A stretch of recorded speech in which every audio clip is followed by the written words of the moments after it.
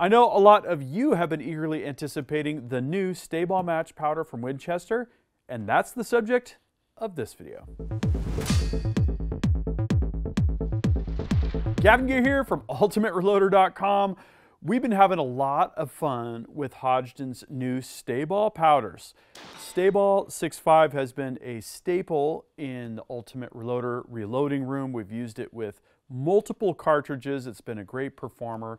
And at the SHOT Show, you saw me talk to Aaron Olger about StaBALL Match, the subject of this video, and StaBALL HD. We've got content in this video covering StaBALL Match, and we've got a future video planned for StaBALL HD. And then why not? I think we're going to compare all three StaBALL powders by throwing StaBALL 6.5 into the mix. And what's cool about this powder is its unique blend of attributes. It's a spherical powder, so it's going to meter really good out of a bench measure if you don't want to have to trickle, or even a progressive, including loading match ammunition.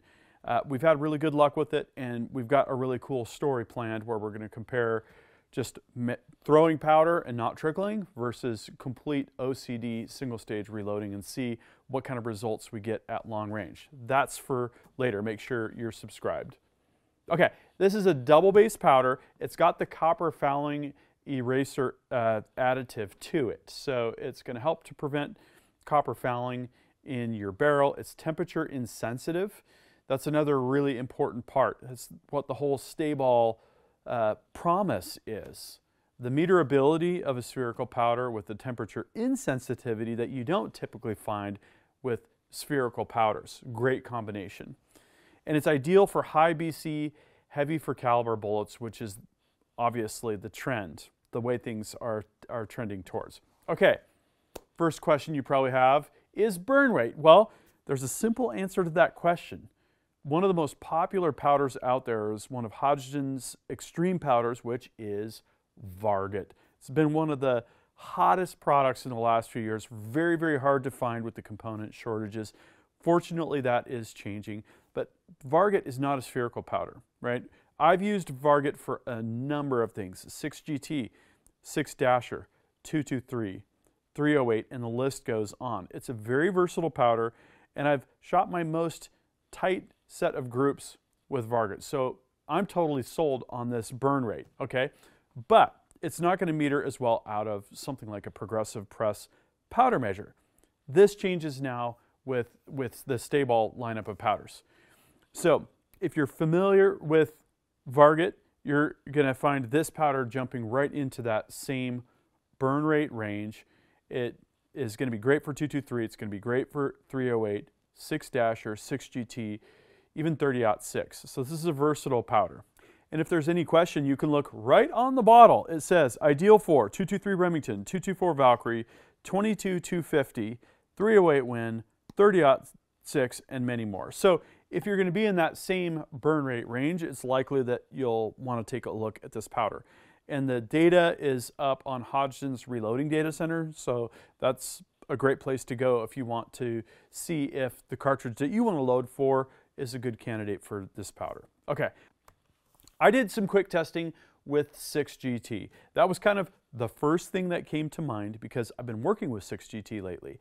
I just did a full custom Cerakote job on my full custom 6GT, and I felt like taking it out and shooting it, and this powder's been on my list for a while for that. So what I did was I went down below max. I did 4 different charge weights, 35.5 grains, 36 grains, 36.5 grains, and 37 grains. And I decided to see what kind of velocity am I going to get, what is my standard deviation going to look like, and what kind of group do I see. Now this is a group sample of 1, right? And also a sample of 1 average velocity and 1 STD. So you're going to see a little bit of variation, obviously, if you're going to shoot successive groups, and that's kind of what I plan to do, is go a little more in-depth with this powder. And I was using Sierra's 107 grain SMK bullet. This is a great shooting bullet.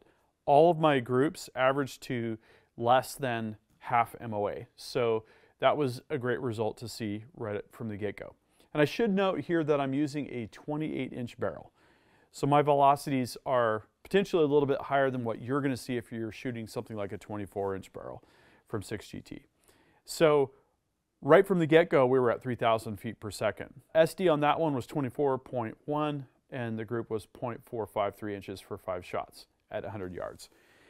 For 36 grains, we had 30.55 for an average velocity and an SD of 13.1, which is good, and a group of 0.574. For 36.5, we had an average velocity of 30.56. Now, this is the interesting thing. Between 36 and 36.5, you can see the velocities, the average velocities, were almost identical. Very interesting. But the SD went up to 18.8, and the group was 0.574. Then, at 37 grains, which is the published max load for this particular scenario, 3120. That is cooking. With an SD of 14, that's good, and a group size of 0.480 inches for that 5 shots at 100 yards. And over on the right here, we can see a graph. Now, note that that starts at 2,800 and ends at 3,200. So we're kind of zooming into the difference to see kind of how that average velocity varies with charge weight. So this is a great start. This is not in-depth load development. This was basically just load up some rounds and go shoot them, chronograph them, measure the group size. There are some additional variables I wanted to take a look at, like looking at 0.2 grain increments around some of these good loads, and maybe adjusting seating depth, maybe even putting on the EC tuner brake. So more work to do there. Meanwhile, Kyle from our team loaded up some 223 rounds and some 308 rounds and did some quick chrono tests there. And what we wanted to do was to use kind of classic bullet weights. So we used 55 grain for the 223 and 155s for the 308. For the 223, the charge weight was 26.5, yielding a velocity of 3,161 feet per second, which is cooking along really good. For the 308, it was 48.5 grains of StaBALL Match for the 155 grain bullet, yielding a velocity of 2,893. So good velocity performance with these other cartridges. We didn't really do any in-depth testing. It was pretty much just load near max, shoot, chrono, and see kind of where we were going to end up. Okay, so if we take a look under the microscope, let's zoom in on this powder. Here we have an image showing StaBALL Match next to Varget, next to Winchester 760, next to CFE 223. And you can see here there's differences in texture, there's differences in color, and the granule sizes, definitely Varget is kind of the largest. And then we have a pretty consistent 22 thousandths of an inch by 44 thousandths of an inch. That's a flattened ball set of parameters for most of those. The CFE 223 is kind of more of a spherical shape at that smaller diameter of 22 thousandths of an inch. So hopefully that allows you to envision what this powder looks like when we get up real close. The color, the texture, and the size of the granules, kind of an interesting comparison. Okay, so in conclusion, we're just getting started with this powder. It's temperature stable with the copper reducer. It's going to meter really well. That's a really great collection of positive attributes. It's versatile with regard to the cartridges that it is optimal for. One of the limitations with this powder right now is it's in really high demand. So you're going to want to make sure you get your alerts set on your favorite website, or you frequent your local components store so that you can get a hold of some. It's new. This is to be expected. You know, it's not uncommon for new powders that are in high demand to be a little difficult to get.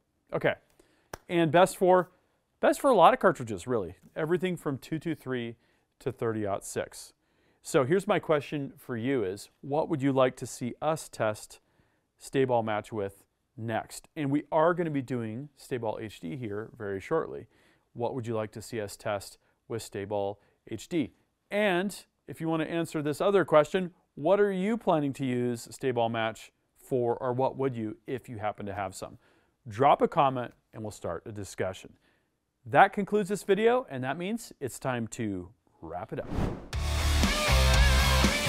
I hope you enjoyed this video. Don't forget to like and subscribe. Also, we're on Facebook, YouTube, Rumble, where we've got unrestricted content, and Instagram. Make sure to follow us on all those channels. Ultimate Reloader also has a commercial solutions division serving law enforcement, the military, and the gun industry.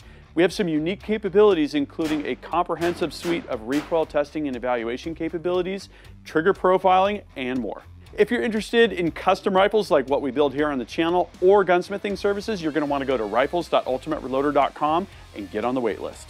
If you're interested in becoming a professional gunsmith, check out the Sonoran Desert Institute. They've got a degree program, they've got a certificate program, and you can study from home. Learn more at sdi.edu. Thanks again for watching.